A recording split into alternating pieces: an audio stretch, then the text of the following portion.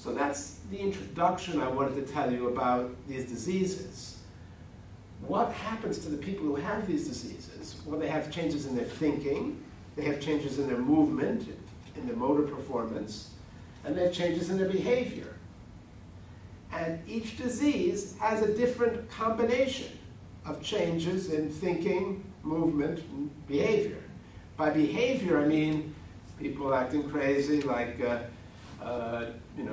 think someone's stealing from them, or think their children are trying to poison them, or run around in the street without any clothes, things like that. I know that happens even here, though maybe a little bit less than America. So we have rules to try to figure out what people have, but they're not very good. This is what, in our doctor role, what we can do. We say if a person has a lot of memory problems and some other problems, and they can't feed themselves or do their checkbook or things like that, then they have Alzheimer's disease if they don't have something else. And it's like a rule book. We have similar rules for Lewy body disease, but here the rules are a little bit different. The rules are that if a person sees hallucinations, sees things that aren't there, like dead grandparents, or has fluctuations, some days pretty good, some days pretty bad, and they have Parkinsonism, they walk very slowly and are stiff. In those cases, more likely to have Lewy body disease. But there's still a lot of mixture. The mixture is really quite pronounced. Some people have pure Parkinson's without any dementia at all. Some people have pure Alzheimer's disease without any Parkinson's at all. And a lot of people have a mixture. And that mixture we call Lewy body disease. And I'll be talking a little bit about that later on. But we're not very good at telling this. And some people with Lewy body disease who seem to have Lewy body disease really have mostly these pathologies. And some of them have a mixture of pathologies. I told you the third reasonably frequent type of dementia is something called frontotemporal dementia.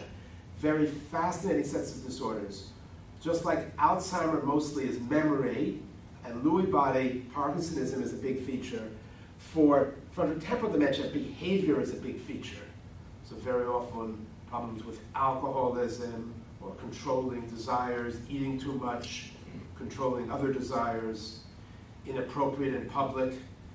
So those are often problems in frontotemporal dementia.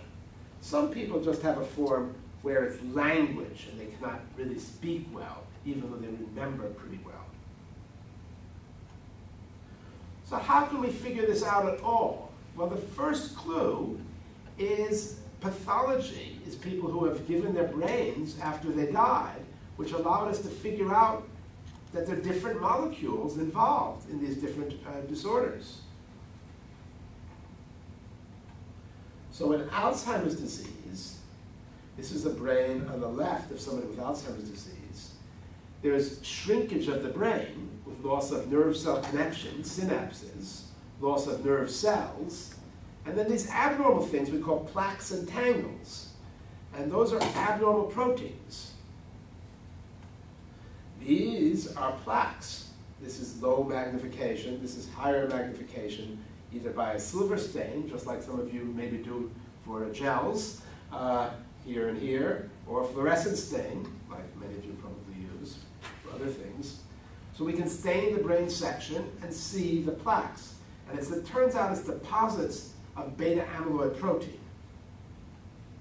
And they're all over the brain, but they have their own distribution, and this has been very well worked out. On average, some places have more than other places, and that's very interesting, and we don't know exactly why. There's also tangles I mentioned. Plaques are amyloid that's outside of the cell. Tangles are neurofibrillary tangles, little filaments that are all intermediate-sized filaments that are all together. And they are composed of a hyperphosphorylated form of tau. You can see it in the electron micrograph here, not the phosphorylation, but the filaments. And they also have their own distribution in the brain, particularly in the memory centers. This is silver stain at high magnification light microscope. So these are the sorts of things that happen in Alzheimer's disease. What about in Lewy body disease? Well, sometimes we have those things, but we also have these things called Lewy bodies, named after a German neuropathologist over 100 years ago. And this is the brain stem, the bottom part of the brain, of two people, one normal and one with Lewy body disease.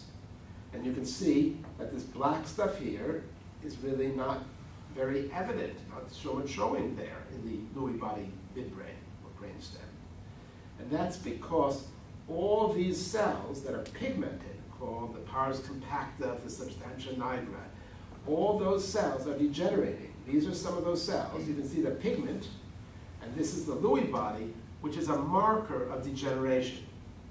And only about 10 or 15 years ago was it realized what protein was in here. Amyloid protein we've known for over 20 years, but still not that long. Lewy body protein is alpha-synuclein, a well-known synaptic protein. And, but it gets all glommed up and aggregates in the Lewy body. And somehow that's associated with the degeneration. Just to show you what frontotemporal dementia, it looks like Lewy body disease is pretty much, alpha-synuclein. And Alzheimer's is pretty much A-beta and tau. But frontotemporal dementia is several diseases. So some of them have tau problem only, without amyloid. And these are tau deposits, look a bit like tangles, but a little bit different. Some of them are what we call ubiquitinated inclusions, which consist of protein TDP43, that some of you may be familiar with. So different, at least two types of disease in the frontotemporal dementia. But overall, each degenerative disease of the brain seems to have its own molecules, and they seem to provide a clue as to what's happening in the brain, both in terms of location and type of process. So there's A-beta, tau, TDP43, alpha-synuclein, which I told you about, and then prions, which have to do with Creutzfeldt-Jakob disease or mad cow disease, something which I know you've heard of, which I won't talk about today. So with that, I wanted to talk to you a little bit about what we can say molecularly about why people get certain diseases and whether we can get any markers. One of the problems I mentioned is that we're not very good at telling these diseases apart. 6 million